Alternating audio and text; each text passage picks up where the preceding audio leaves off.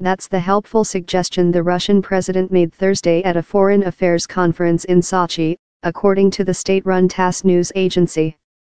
Mr. Trump was elected by the American people. And at least for this reason it is necessary to show respect for him, even if you do not agree with some of his positions, Putin said, before adding this dig, inside the country, disrespect is shown for him. This is a regrettable negative component of the U.S. political system. Putin then demurred about whether he could offer tips to Trump. I believe that the President of the United States does not need any advice because one has to possess certain talent and go through this trial to be elected, even without having the experience of such big administrative work. Trump has done this, Putin said. He won honestly.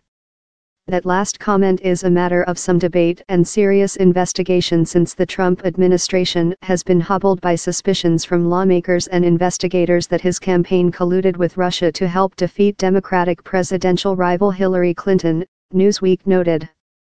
Putin denied that Russia interfered with the election and blamed the charges on an unprecedented anti-Russian campaign.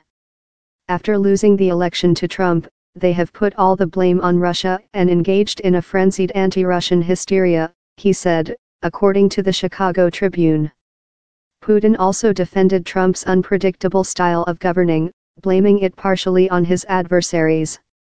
His unpredictability is not only based on his nature, another reason for it is the great domestic resistance, as they actually prevent him from implementing any of his electoral initiatives, Tass reported.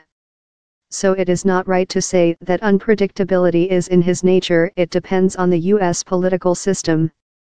Putin stressed that Russia will work with whoever is in office but refused to consider whether cooperation would have been easier if Clinton had become president. We don't know what it would have been like, he said.